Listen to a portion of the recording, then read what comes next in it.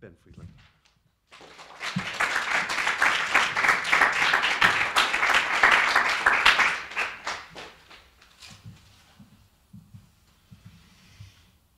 Thank you very much. I'm chastened by this introduction, which on one hand makes me realize that I will make very few remarks about these poems because we'll only be babbling after hearing that, but also feeling that I've been understood and which is a gift, so I feel already rewarded. I thank John for inviting me, and I'm also very grateful to Kelly for persevering through my lapses of communication in arranging this. I'm going to read primarily from two books, from the 100 Etudes that John talked about, and from work that will come out soon, I hope, The Theory of This Particular Wednesday. And I think the differences between these books will be quite evident orally, and I won't say more about them, though, having heard John's remarks. Yeah, I think it will be self-evident. But let me begin with an older poem that it came to mind to me to read today because of seeing a headline from The Guardian on Facebook. First gray wolf seen at Grand Canyon in 70 years, killed by Utah hunter. So it brought back this poem to mind. History lesson. Romulus and Remus were suckled by the teats of those who tore Diana's throat when she was swift of feet. And from them rose a state so strong it wrung the very neck of every whelp whose tender thought forbade him to forget that man is but a wolf to man, who's wolf to wolf indeed, who kills the mother of his wealth and starves amid the feed.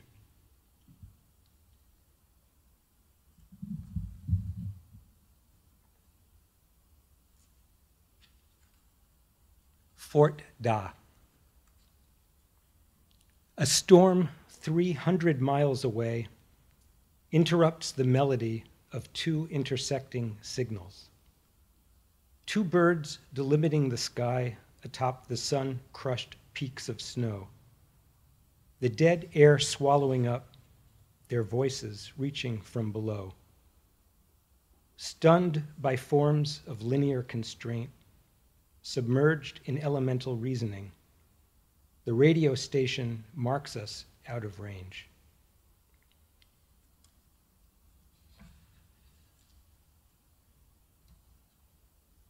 The mind is a bubble sheet. This is my tribute to Marianne Moore, who is my favorite modernist, the one from whom I most continuously learn. The mind is a bubble sheet, a thought balloon or soap bubble. Indistinct picture, it reveals nothing but our own confusion. Squinting, seeing, the mindful man or woman finds a penny, heads, and picks it up. Thus chance gives necessity body, a burning pain, a flickering memory, a hobbled step to the door which is locked.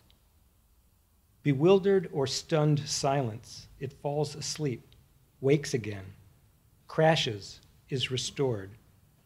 An answering machine that cuts off the crucial word, the mind, hearing a distant sound, becomes a joint controlling movement. Tight, like a smile, freely dispensed with liquor, the mind, a decimal point that magnifies experience, a liquid controlled by knowable laws. It has capacity and gives it. Like salt dissolved in water, its forgotten thought can still give taste. Denture, spectacle, phantom pain. It supplies the body with what it needs or doesn't need, but stupidly wants. An automatic rehearsal of things going round and round. A mute ant lifting a leaf, the leaf itself, a captured flag gained for pride, but held without respect.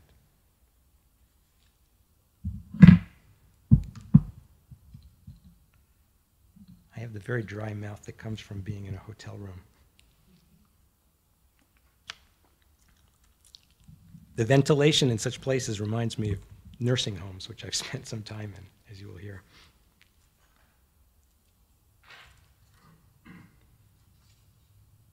Through a glass. Divine shapes drawn from light, like a splinter from an eye. They speak, shielding the glare, their high heads aloft in the clouds, in the crowd, seeming to see furred colors, living shapes.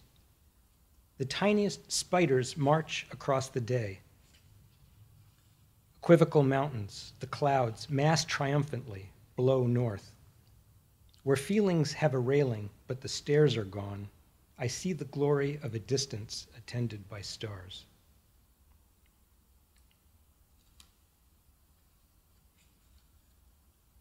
Dedication. If it's trampled, it's a heart. If it rises up, it beats your voice into a grave matter of print.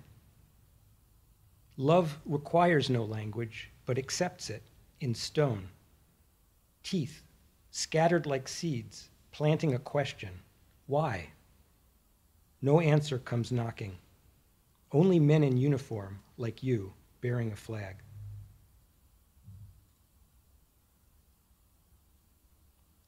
This is a sequence of shorter poems gathered together under the title, Nothing Remains Save All History Allows, which is for Anne Boyer.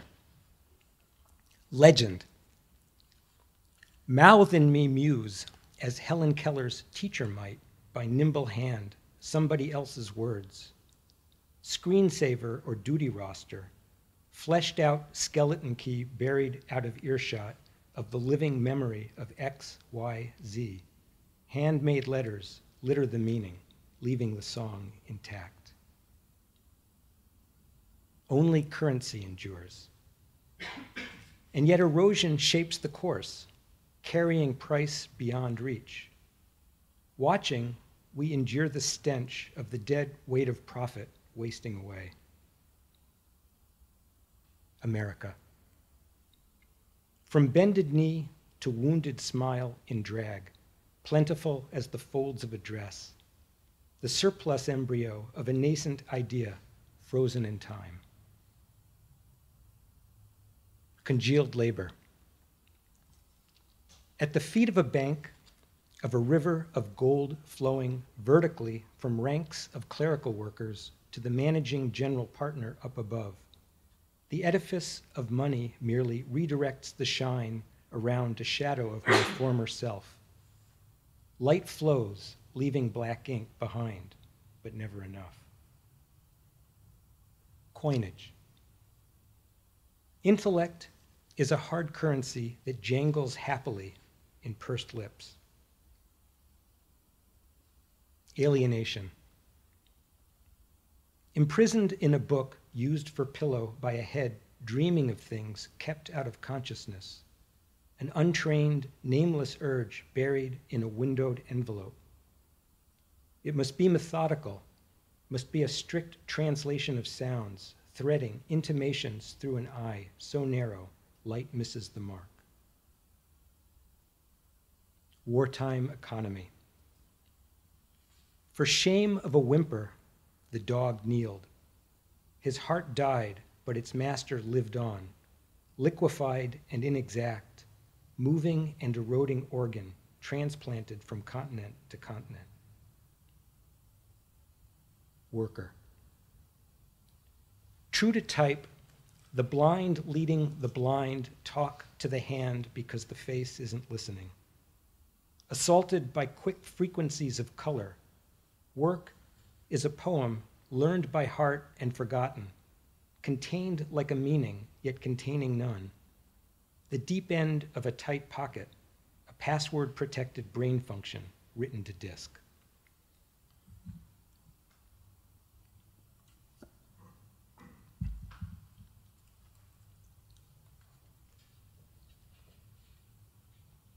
Sequela, or sequela. A quickly scribbled thought denting every subsequent record presses into the mind, which never evens. Consciousness is wadded. A book dropped in water, expanding under the sun, is still readable, though its stiff, warped pages turn awkwardly.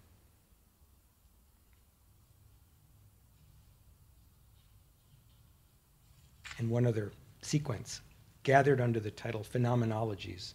This is for Rod Smith. Forgotten upon waking. Hilted memory takes a thrust and pulls away the hand, which then relaxes, dropping the matter altogether. Déjà vu. I will say that déjà vu is the most painful experience that I know. And it's the reason that I do not do drugs. One of the few times that I got high, I entered a state of permanent déjà vu, where every gesture I would try to do is, oh, it's the same one. Oh, it's the same one. And I began to feel very trapped in every gesture that I could perform. And honestly, I can conjure that feeling even now by moving in certain ways and thinking about this experience. I think that this must be the source of Philip K. Dick's imagination. Déjà vu. Sliding out of view, memory glimpses back at us like an eye staring into a head from which it fixes a view in the other direction, impossibly. Self-recrimination. It all makes so much sense and hurts too clearly in the wrong place. A sewing needle drawn through its own eye, tightening the logic. Therapy. A curdled muscle drops a foot in a clump on the unfeeling floor. Sensate, voiceless, hard as wood, muddled as thought, scraped into consciousness by a glacier of calcified will. Friday night. All our language frazzled to a cloud of intuition, wedded on the lip of a rusty knife's blunt edge of an understanding tongue that cuts our loss. Optimism. Draining the glass halved, then emptied of meaning, consciousness is unbecomingly drunk on hope. Voice. Sound constitutes this world whose changes make song excite sense. Memory, a spindle willing it all around us again in slow revolution. Identity. Little by little enough recompense for what suspends judgment eases memory. The self is a three-dimensional object without obverse, modeled from life. Diurnal. Powders in a puddle, in a jar, seep down slowly, changing color as we look out, seeing the light fall behind, giving way to dust, hiding the sunset inside us. This is indeed winter in Maine. Parapraxis. A spoken word has no real direction, wriggling every which way to escape capture. In every head a trap, a rat tail torn away in a bloody mouth. Reason. Walking on eggshell-like ridges of hardened slush, the active mind feels heavy, crushing the very thought supporting its progress.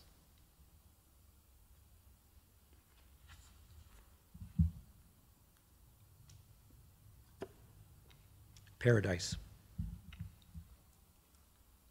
Using the same shaded meanings, a tree fails to raise in anger against the sun.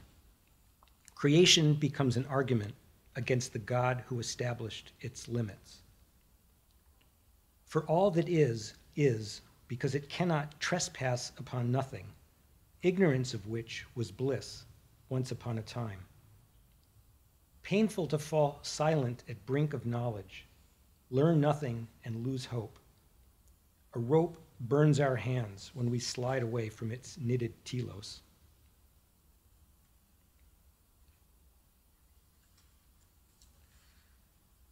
And the last from the Etudes. Statement of principle for Benjamin Friedlander. We who experience history as an intergenerational effect develop symptoms of other people's memories, then fend off an embarrassment of riches of distress. For less is always more of the same old shit. Knowledge for which one has no words, only self-destructive actions that feel good but bear no future scrutiny.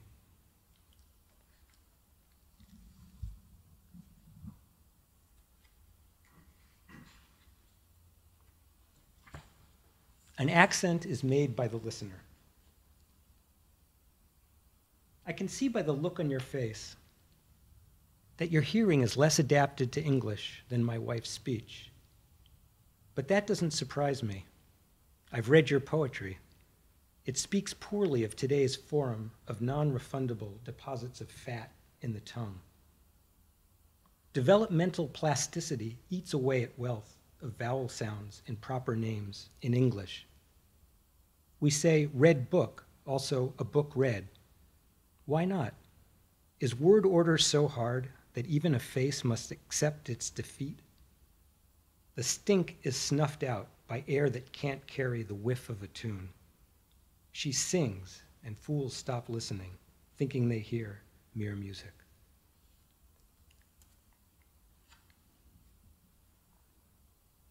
Ballad of the Yellow Poet. Today I am a sour taste in the moth of a polypo, a water-based paint designed by one person to depict the killing of 2 railroad workers. I am a sour candy created from a variety of oral fixations, with an emphasis on Dawson's. Once I was a rotten tomato with backspin thrown into a spoiler warning, with incidents of almost Yeatsian barminess and apologies to Broadway. But today, I am one of those aging Jewish patriarchs who wrote Bang the Drum Slowly, had a Chinaman's chance encounter with a white man's chance of getting his ass kicked from the corner in the final minute of regulation. It was very woo-woo, a very new agey kind of thing, in the Ezra Pound sense, ethically disoriented, a slurred passage to you, to mastership of you, strewed with the wrecks of lemon, of glances in mirrors that reflect badly on yellow, who especially dislikes the Pokemon battles. She protects her energy balls in this frantic, sorry, the game of sweet revenge, cannot bring herself to hurt one of the warm colors often used for hazard signs. Me, a cowardly lion of Judah in the Emerald City, looking for vapors of mothballs in a pocket of gentrified San Francisco. The extraordinary action of the human foreskin is not for me. I am a boiled octopus and will spare you the nasty work of sloughing off the umbilical stump of Western style. This poem was a work of self-critique after much online discussion about anti-Asian American prejudices in FLARF poetry that I was associated with at that time. So I was trying to think through some of that material.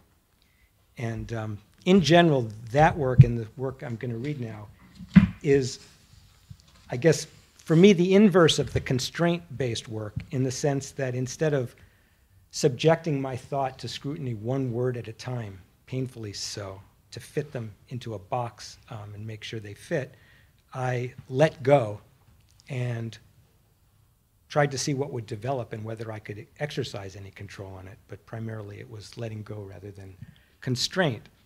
And in the poems that I'm going to read now, my sense of this dialectic between constraint and letting go underwent some revision in a way that I've found productive for my growth as a human, but not for my poetry. One has to make choices. When my father was in a nursing home, And I began to see letting go as loss of control in the sense of end of life, and to think of constraint in terms of caregiving.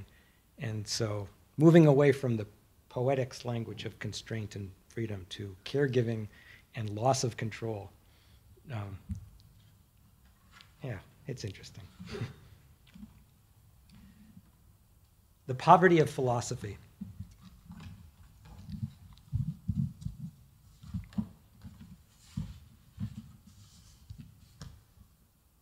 Poor people do dominate the first round, but they fall away later.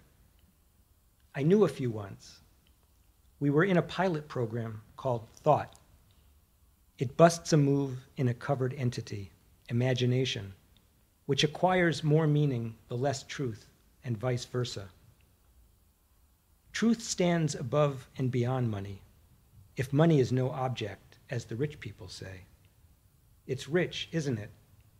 Busted with a six-pack in their bag when coming from Philly isn't worth the effort. But then what? Nutrition?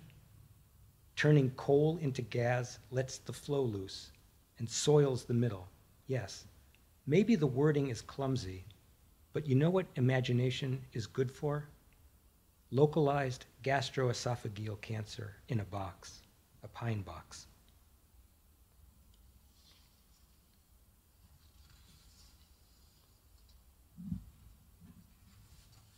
Anchor baby. Remember the oval window, a membrane-covered opening which leads from the middle ear to the vestibule, where a portrait hangs of a young girl just ripening into mud. Some people say she is our hope for the future, red in the face with or without makeup. But it's better than being dark and ugly, like a bronchial tree where birds are crying in the smoke. Listen, if you breathe through a straw, you might just make it over the border. I mean, without having to stop and get out of your body. Coyote showed us and drove all day and came back at night to the same place for another load. I read this in the police blotter with the birth announcements. And did you know also that newborn babies are thick? Almost as thick as roofing tar with sand in it. And there's a baby in the sand? Wow. Reminds me of that Chicago couple found buried alive under trash. That's their daughter over there, watching me watch you drag off Jess's pup. She looks heavy in the belly and exhausted, sliding down the side of a mountain. As soon as the sun comes up, we can ask her to show us the road. Her man was trapped and sent home, but she can still raise the child because of the blood lying on the ground with a coyote on top of her, kind of scared. So I ran off into the mud, scum queen. Then they released her hand, the baby all covered with pitch. She was trying to bite it off, but her face was the same way. A storm drain where leaves and debris amass, waiting for collection. A barred window in the ground, and all the world below a jail, or series of jails, one inside the other. Hence, all the guards are actually inmates? Yeah, it's just the pay scale that varies. Also naming rights. For instance, the only white man in an otherwise all-Hispanic cleaning crew is expecting a call to release the algae, which we can anchor to the ocean floor. The dredging costs are rising, but the algae will stay. We can then hire someone off the books to maintain the pool. If they behave, we'll let their kids swim after closing hours. We never close. But don't forget to check ID.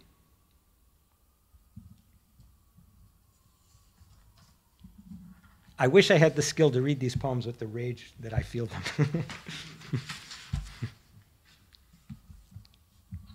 Wednesday's child. This phrase that I worked under, the theory of this particular Wednesday, I took it as we take so many good things from Emerson, who called for a philosophy that could give a theory of this particular Wednesday and forget about the ancient civilizations. And I am not that philosopher, but I like to toil in its shadows. Wednesday's child. You are as old as you feel ignorant again.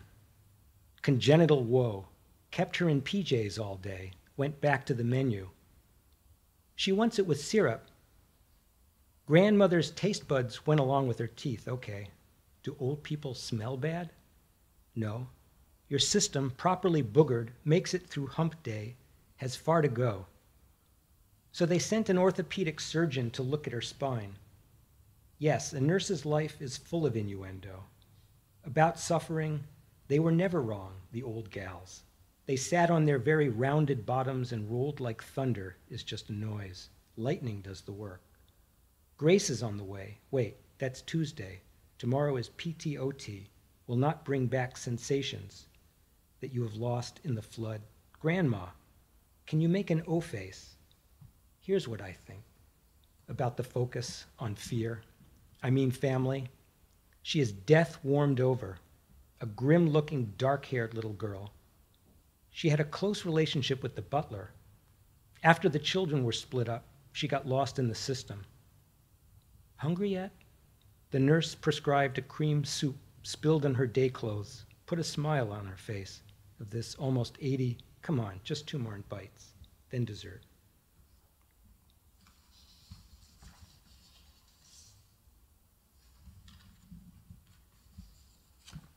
In my father's speech therapy, I learned how much of language is involved in the ability to swallow. That swallowing is really at the core of our ability to speak. And I'm still processing the implications of this.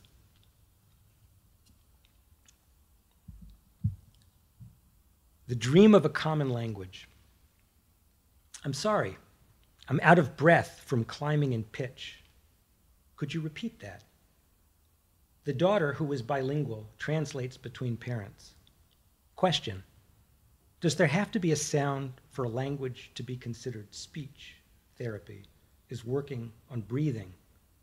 The O in boat, the A in bass, like I love how that sounds. I give my body in all modesty behind a veil that you can lift like an embargo. I had this weird moment today when I couldn't remember the meaning of pimpin'. I still don't think I fully understand the apostrophe. I think that missing it is the whole point of this linguistic downturn, coincides with the end of an era of high return on expanding borders. Someone is in some sort of trouble or difficulty, trying to explain to a party they overpaid. They are leaving without their money. Good riddance.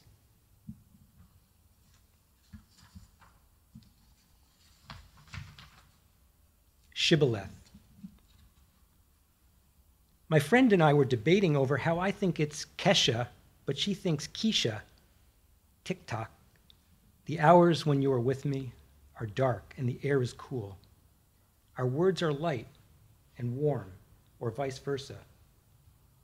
Listening to the sound of, my God, this thick German accent reminds me of my dad.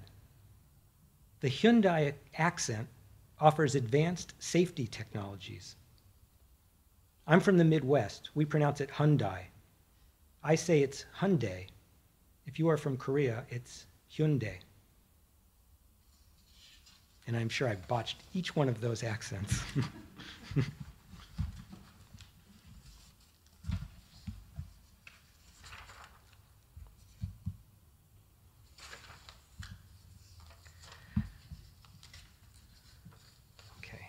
Bedside gathering.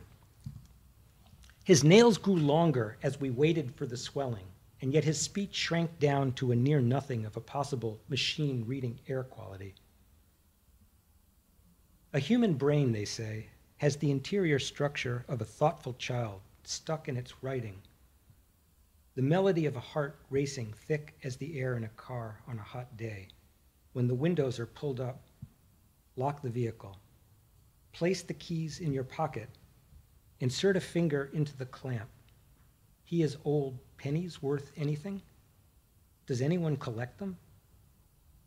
When it comes to cleaning, you may be surprised at how old you feel. Watching a pathetic hanger-on to youth, you keep breathing. but the air becomes recalcitrant. Secretions pool, so a nurse comes and scrapes the bottom.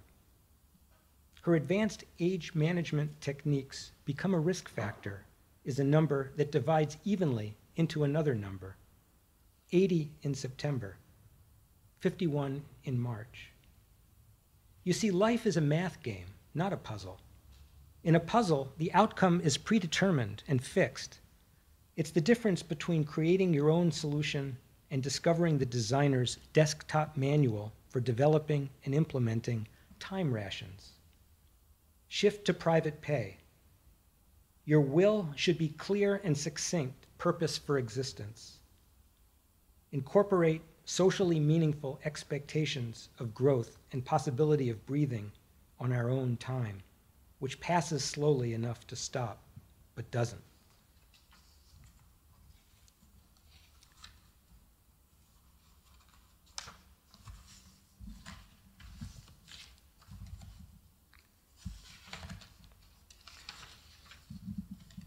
Organ failure.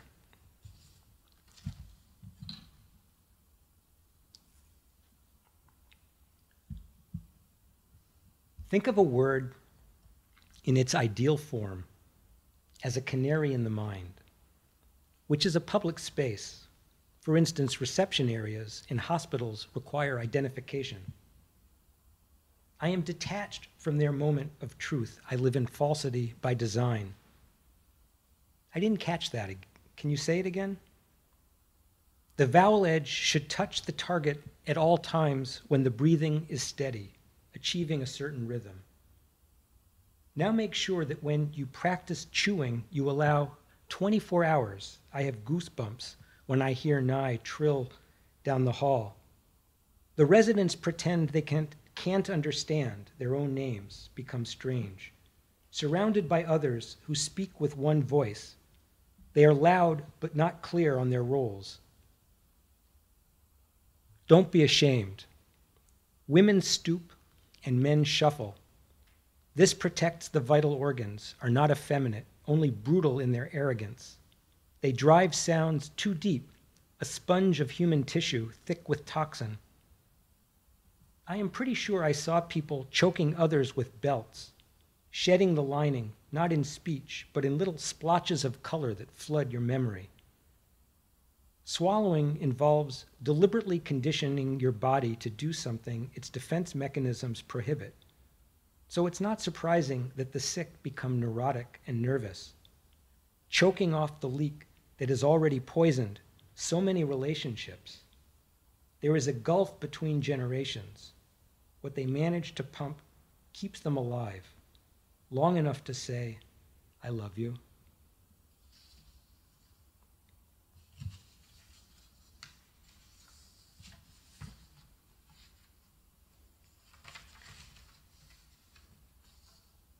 Guilt is a heavy burden. Are there any scholars in the audience? I'll give them $1 if they can tell me what Sisyphus did to deserve all that exercise. No, don't answer. I really don't care to live in a world where skilled workers can't gain a safe harbor. It's not rocket science. Kiss Me, I'm German is a research agenda, like Germany itself. More experimental than theoretical, it borders on insanity. Mein Großvater war da geboren, in Posen, which isn't to say the future is out of his hands. Dripping with oil, we fumbled the message, found friends, shared photos, kept in touch. Funding opportunities follow, Kantian themes into third world debt. Von Braun at Roswell built this city on shock and awe. Total war. Don't get me started on the euro.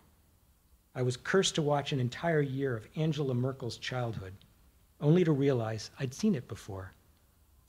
Gone totally off the reservation, like Winnetou or Shatterhand. She risks marginalizing Sisyphus, went rogue, with his mouth wide open, and tiny bits of Haitian debris poured down his throat. He pushed back their words. He was full of rage at his leaders. He had a problem with guilt, is a heavy burden. Just ask Atlas. He could have rolled back the stone years ago and let Jesus go, but his fatherland asked otherwise, so he fought the light saber snow troopers chasing a dog in a tight circle. To dispose of a tick, place it in alcohol and or flush the project donkey. It carries the weight of 1,000-year Reich, though the expiration passed like a kidney stone years ago. My father was there, but he can't tell you anything. He lost the power of speech.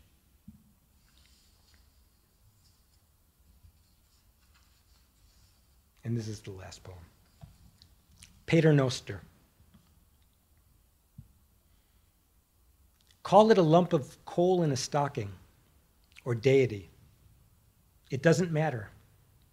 Sentience is beside the point. Matter is a rude awakening from a sleep that few believe in. Is it sleep when the ground gets hard in winter and nothing grows? The days get shorter. The brain keeps warm like a dying sun. I believe that something exists and always has and always will. It expands and contracts under care from a nurse who monitors the family and alleviates the shame of disbelief. Hi, my name is Ben, and I'm 55, and I can't control my behavior anymore. I create reality in a urine bag sent for testing, and people participate, and I let them, without interference, breathe through a hole at the far end of a tube, looking back at me, absorbing light. Then birds come and drop contaminants, and rainwater gathers in yellow pools. Even gods decline in health when they're depressed, let down, or in some way deprived of what they really need. Turned every 2 hours, they still develop sores, maintain a complex argument with sentience, is infinite, shatters my understanding, leaving me to wonder why anything exists at all. Thank you.